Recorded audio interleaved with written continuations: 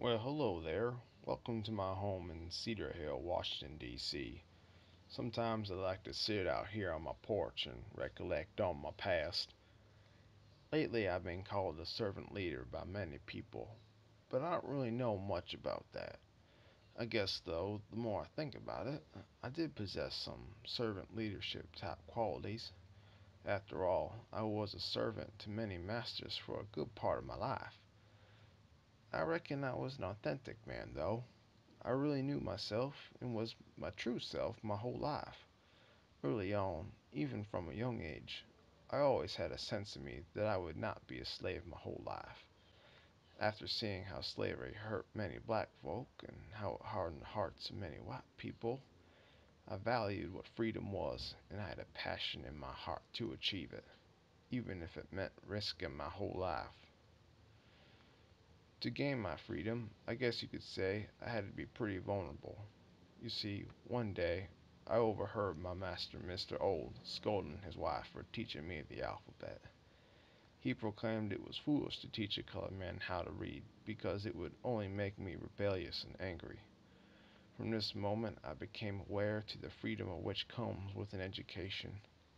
I was anxious to learn, but now that Mrs. Old would no longer teach me to read, I had to rack up the courage to ask some of the poor neighbor boys down in the shipyard to teach me. Me and those boys actually became quite good friends, and by opening up to them, they actually admitted to me how unfair they thought it was that I was trapped within slavery. I did not know it at the time, but these encounters with these boys were my first steps into philosophical and political enlightenment. By helping me learn to read and write, those boys enabled me to become the leader I am today. Shortly after learning how to read, I came across a book called The Columbian Orator. It educated me on the illogical motives of slavery and the manipulation of white people had on us Negroes. I reckon it was the book that inspired me to become an abolitionist. This was a turning point in my life, and from then on I was determined to escape the institution of slavery. Anyways, while growing up, I also saw a lot of fiendish and barbaric behavior. While under my master, Mr. Grohl, I witnessed him murder my friend Demby for running into a stream next to our plantation and not coming out. He counted to three, and Demby stood there, frozen and fried. Mr. Gore ended his life right then and there with a rifle.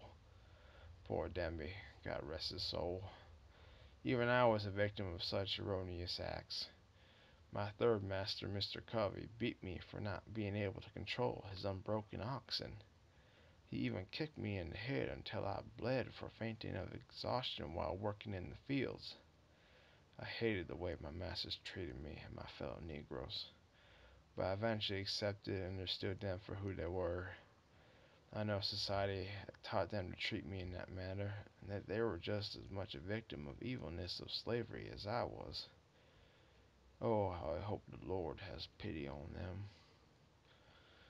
After receiving the kicks in the head from Mr. Covey, I got up and ran off into the woods. I walked 7 miles back to my previous master's home and pleaded with him to release me from Mr. Covey's barbarity. He told me he would not, and to return to Mr. Covey's plantation. As I returned the next day, I was working in the barn. Mr. Covey sneaked up on me, tried to tie up my legs. At that very moment, I was fully aware of my own feelings, and I knew I had enough of his beatings. I decided I would fight back, and I grabbed Mr. Covey by the throat. Covey called out to another slave named Hughes for help, but when he came into the barn, I gave him a heavy kick under the ribs, which left him gasping for air. From there on, Mr. Covey and I fought for nearly 2 hours. In the end, I considered him as getting the worst of it, for he had drawn no blood from me, but I had of him. For the next 6 months that year, Mr. Covey never did lay a hand on me again. That story really is one of my favorites to tell. It reignited the passion to reach freedom, which I did eventually reach in 1838. From there on out, I began to use my life as a resource to others, telling everyone who would listen about the atrocities of slavery. I attended my first abolitionist meeting in 1841 and soon became a regular speaker there.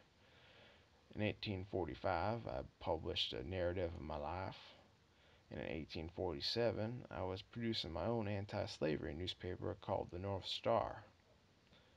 I lived quite an eventful life, and I am truly thankful for the grace God has given me to help lead my fellow brothers and sisters out of slavery. I surely do hope that one day men and women of any color can be treated exactly the same and obtain the same opportunities in life. For we are all human beings and deserve our God given rights of life, liberty, and the pursuit of happiness.